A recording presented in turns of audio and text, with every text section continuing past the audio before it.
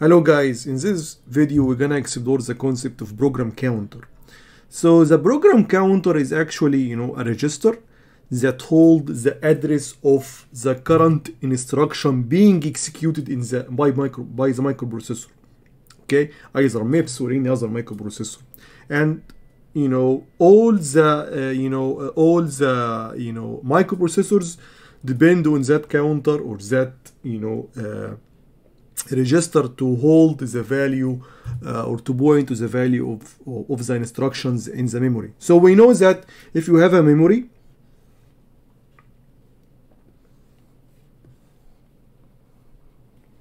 so the text segment in the memory will hold your instructions, and each instruction, as we know in MIPS, takes 4 bytes. Okay, so the program counter is a register that holds the address of the first byte of the instruction being executed.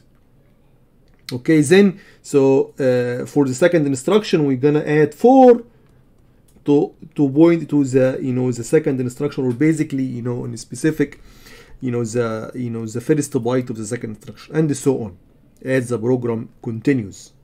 Okay, so some other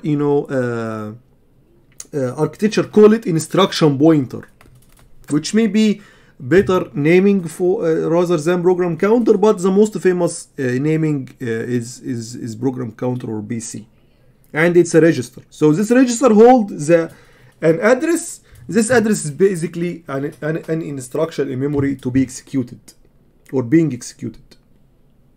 So for example, here we have a program of 4 instructions. Let's assume, for the sake of the example, the first instruction at location 0, shift left logic T1, S3, and 2.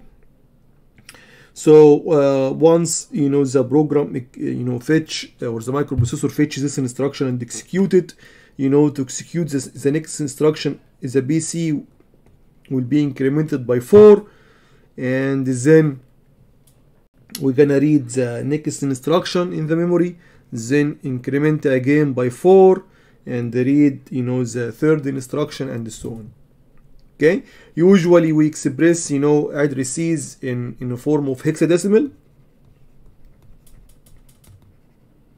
So this 0x means hexadecimal, and hexadecimal goes for the basic digits of hexadecimal goes from 0 to 9, then 10 is A, B, C, D, E, F. So basically from 0 to 15. That's why here C is 12. So 10, 11, 12. Okay?